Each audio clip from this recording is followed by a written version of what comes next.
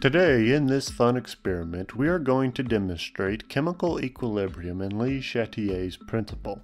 This is what you will need. Before we begin the experiment, we must understand what Chatellier's principle is. It is also known as equilibrium law.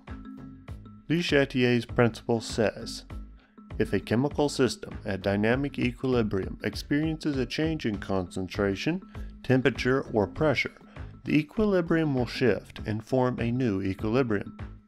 What must be understood is that all chemical reactions are reversible in a closed system. That means none of the reactants or products can leave. When chemical equilibrium occurs, the reactants are forming products at the same rate products are forming reactants. Henry Louis Chatelier discovered that changing either the concentration, the temperature, or pressure forced the chemical reaction to form a new equilibrium. We can demonstrate this by measuring the pH of an acid-base reaction. Let's begin the experiment. First, we need to make a basic pH indicator. We can do this with some purple cabbage. Next, take a beaker and fill it with crushed ice and water. Take another beaker and fill it with water and heat it on a stove. While the water is heating, take 2 test tubes and place 20 drops of the indicator solution into each test tube.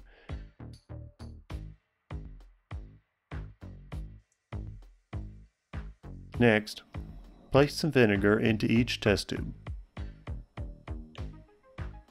The liquid should turn bright pink.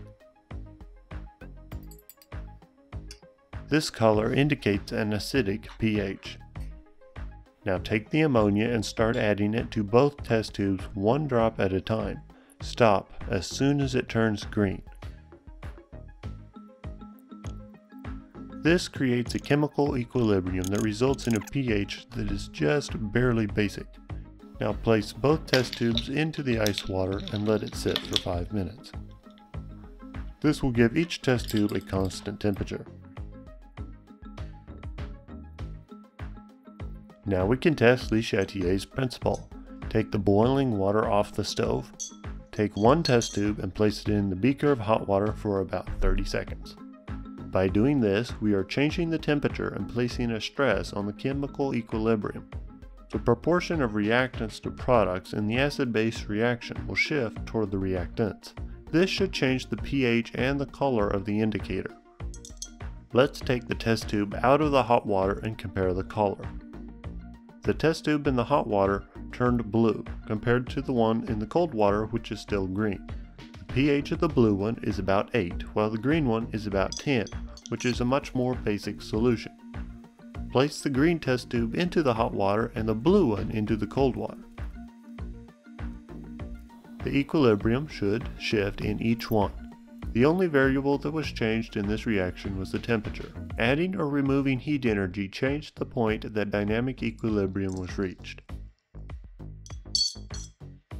I hope that helped. Thanks for watching.